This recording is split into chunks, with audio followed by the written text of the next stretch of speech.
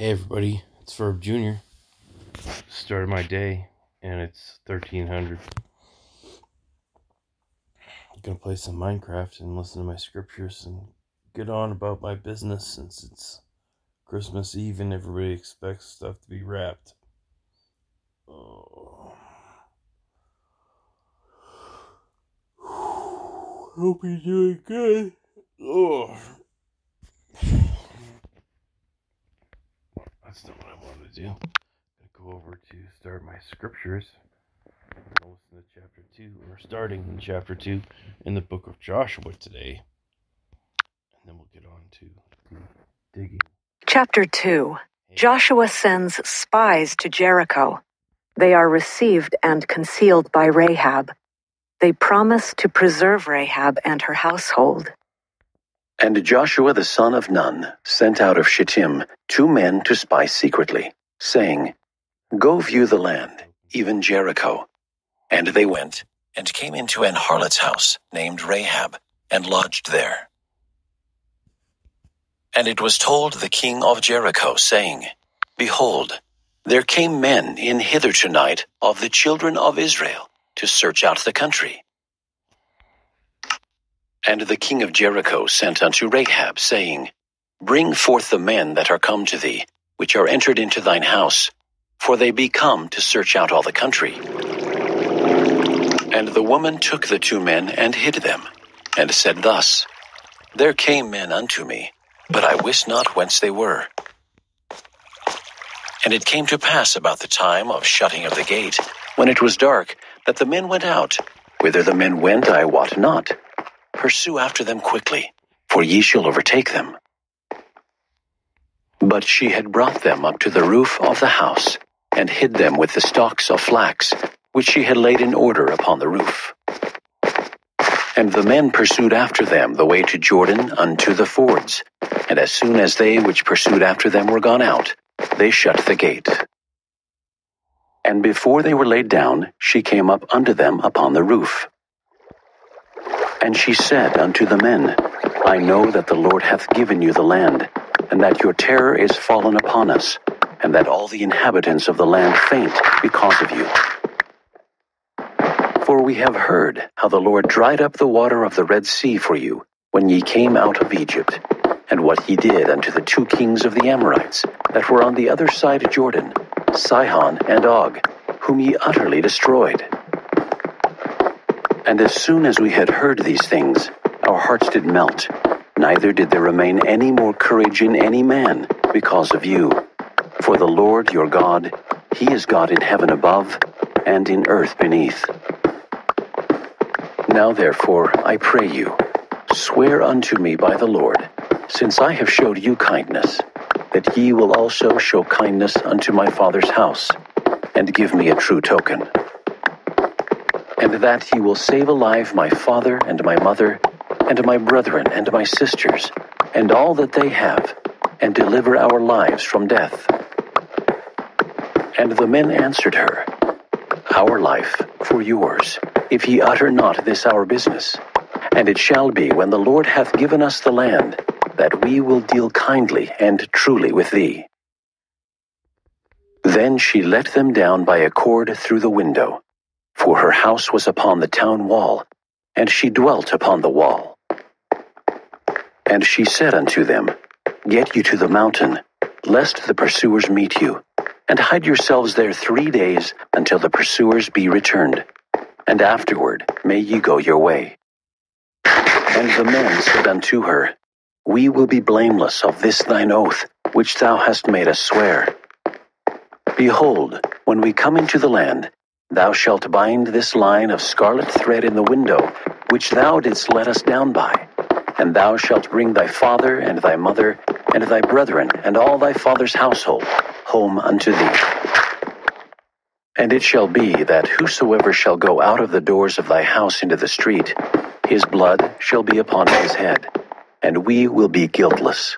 And whosoever shall be with thee in the house, his blood shall be on our head, if any hand be upon him.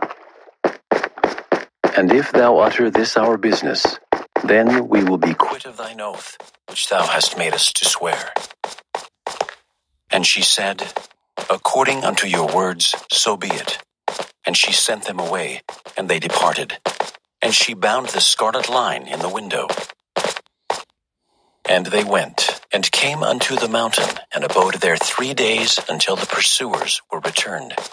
And the pursuers sought them throughout all the way, but found them not. So the 2 men returned, and descended from the mountain, and passed over, and came to Joshua the son of Nun, and told him all things that befell them. And they said unto Joshua, Truly the Lord hath delivered into our hands all the land, for even all the inhabitants of the country do faint because of us. Chapter 3. Joshua leads Israel to the Jordan. The Lord cuts off the water of the Jordan. It stands up as a heap, and Israel passes over on dry ground. And Joshua rose early in the morning, and they removed from Shittim, and came to Jordan, he and all the children of Israel, and lodged there before they passed over. And it came to pass after 3 days that the officers went through the host. And they commanded the people, saying, When ye see the ark of the covenant of the Lord your God, and the priests the Levites bearing it, then ye shall remove from your place, and go after it. Yet there shall be a space between you and it, about 2,000 cubits by measure.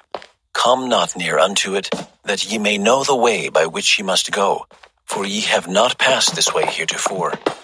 And Joshua said unto the people, Sanctify yourselves, for tomorrow the Lord will do wonders among you. And Joshua spake unto the priests, saying, Take up the ark of the covenant, and pass over before the people. And they took up the ark of the covenant, and went before the people. And the Lord said unto Joshua, This day will I begin to magnify thee in the sight of all Israel, that they may know that, as I was with Moses, so I will be with thee. And thou shalt command the priests that bear the ark of the covenant, saying, When ye are come to the brink of the water of Jordan, ye shall stand still in Jordan. And Joshua said unto the children of Israel, Come hither, and hear the words of the Lord your God. And Joshua said, Hereby ye shall know that the living God is among you, and that he will without fail drive out from before you the Canaanites, and the Hittites, and the Hivites, and the Perizzites, and the Girgashites, and the Amorites, and the Jebusites.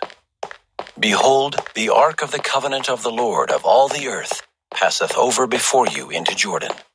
Now therefore take you 12 men out of the tribes of Israel, out of every tribe a man.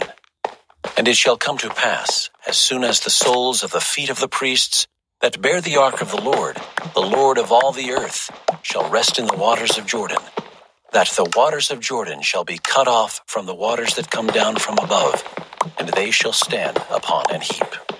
And it came to pass, when the people removed from their tents, to pass over Jordan, and the priests bearing the ark of the covenant before the people.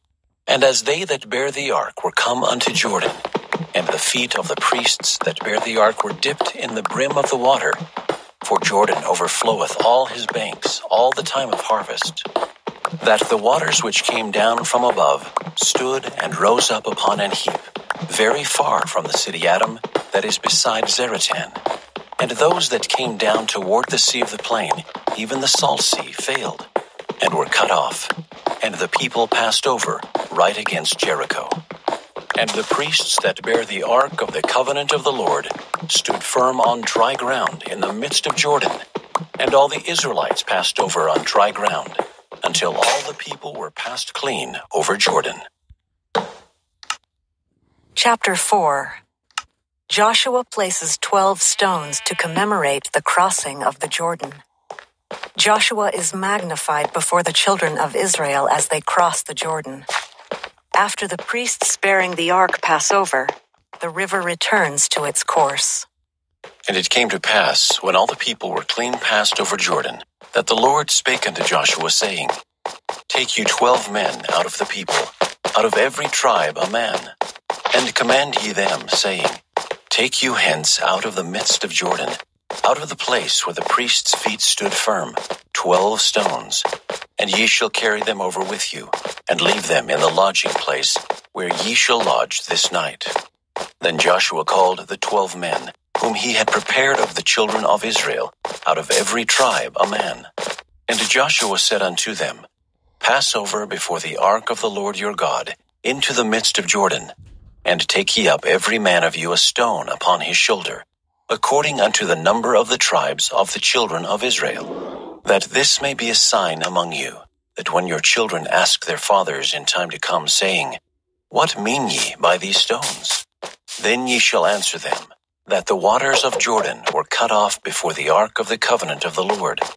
When it passed over Jordan, the waters of Jordan were cut off, and these stones shall be for a memorial unto the children of Israel forever. And the children of Israel did so as Joshua commanded, and took up 12 stones out of the midst of Jordan, as the Lord spake unto Joshua, according to the number of the tribes of the children of Israel, and carried them over with them unto the place where they lodged, and laid them down there. And Joshua set up 12 stones in the midst of Jordan, in the place where the feet of the priests, which bear the ark of the covenant, stood, and they are there unto this day.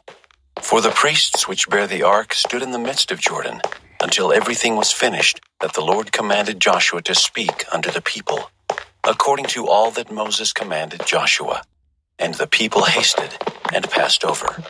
And it came to pass, when all the people were clean passed over, that the ark of the Lord passed over, and the priests, in the presence of the people. And the children of Reuben, and the children of Gad, and half the tribe of Manasseh, passed over armed before the children of Israel, as Moses spake unto them.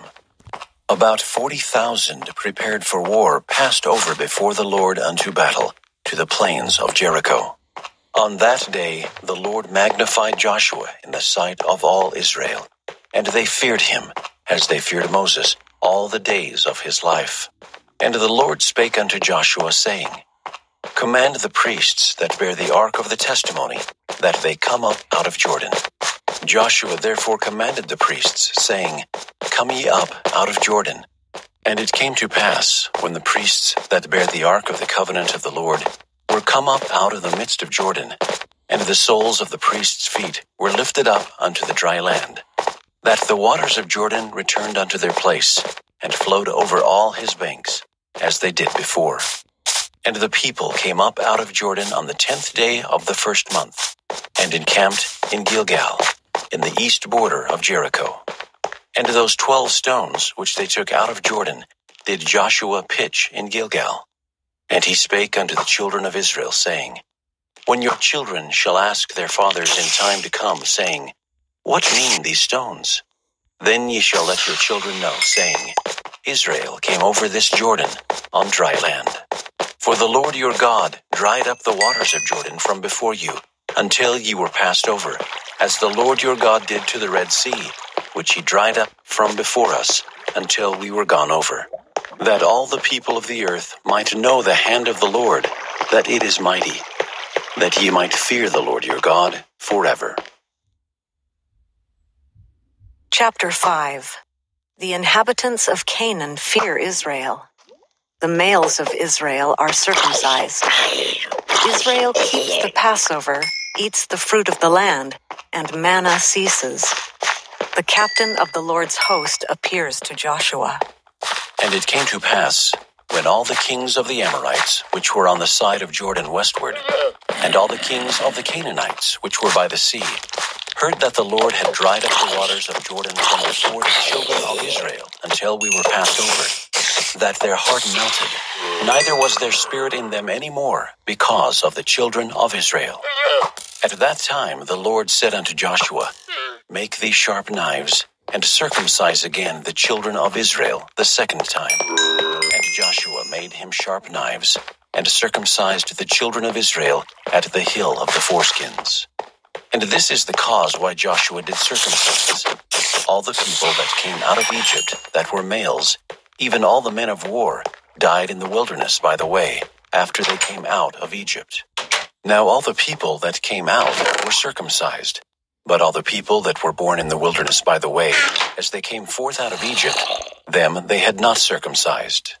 For the children of Israel walked 40 years in the wilderness, till all the people that were men of war, which came out of Egypt, were consumed.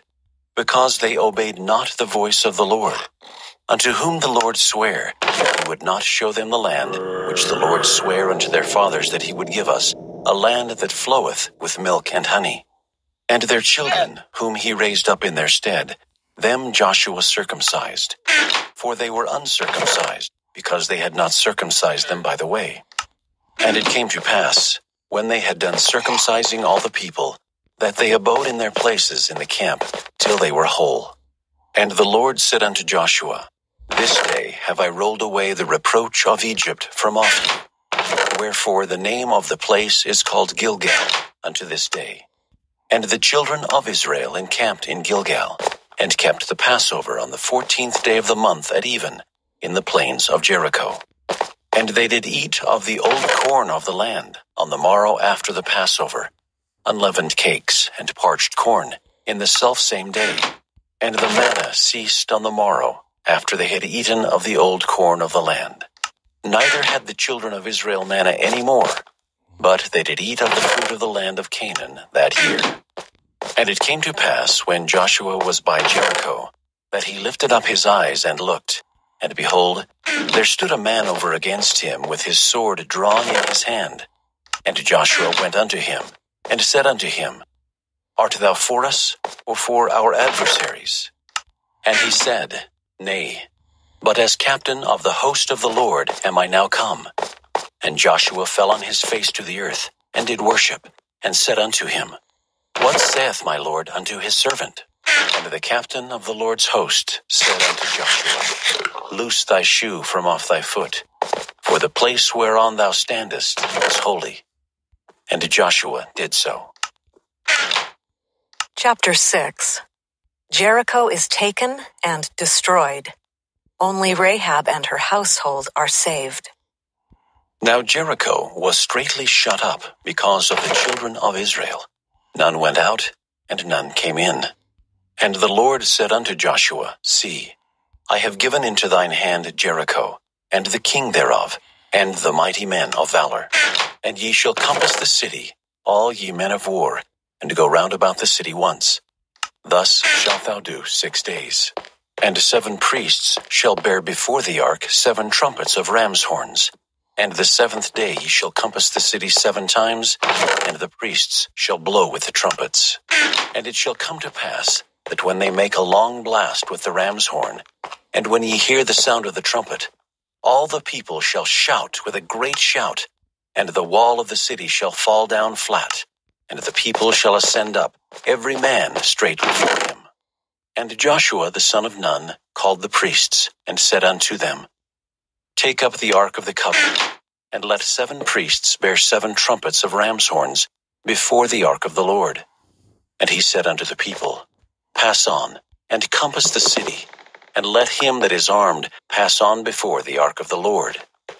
And it came to pass, when Joshua had spoken unto the people, that the 7 priests, bearing the 7 trumpets of ram's horns, passed on before the Lord, and blew with the trumpets, and the ark of the covenant of the Lord followed them.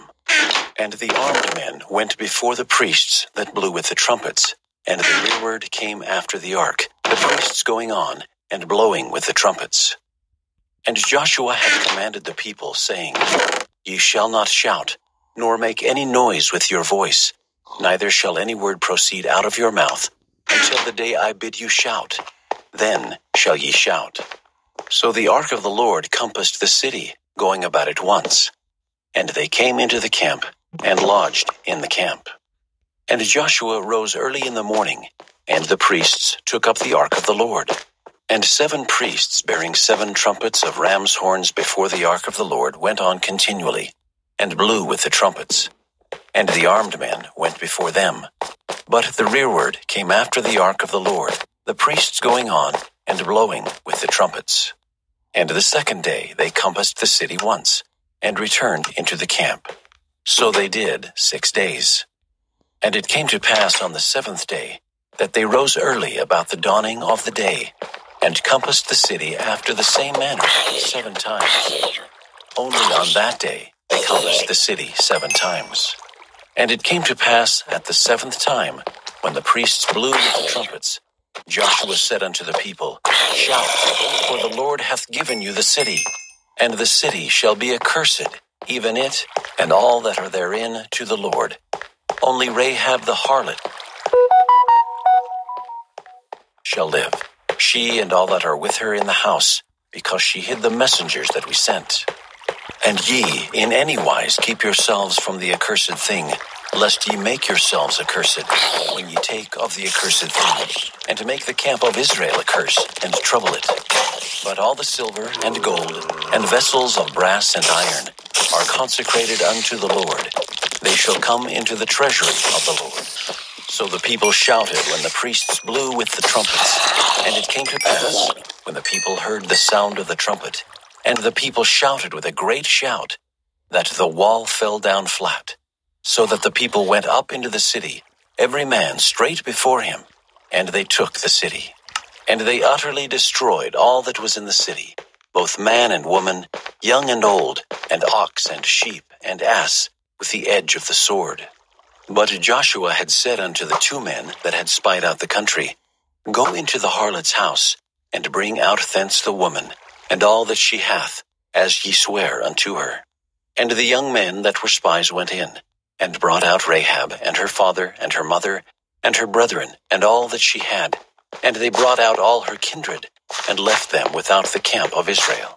And they burnt the city with fire, and all that was therein, only the silver and the gold, and the vessels of brass and of iron, they put into the treasury of the house of the Lord. And Joshua saved Rahab the harlot alive, and her father's household, and all that she had. And she dwelleth in Israel even unto this day, because she hid the messengers which Joshua sent to spy out Jericho. And Joshua adjured them at that time, saying, Cursed be the man before the Lord, that riseth up, and buildeth this city Jericho. He shall lay the foundation thereof in his firstborn, and in his youngest son shall he set up the gates of it. So the Lord was with Joshua, and his fame was noised throughout all the country. Chapter 7.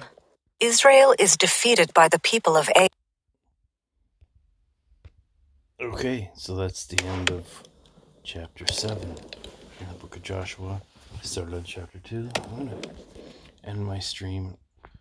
I don't know if somebody's viewed it, said anyway. So I'm going to say thank you to another TV viewer. Casino Things. Electrical Longboard. FTO Payer. Ginger Nay. Go with him. Have this too. Industrial Parasite. Thank you for being here. And I don't know if there's anybody in the chat. Nobody's in the chat. So I'm gonna go over here so I don't die.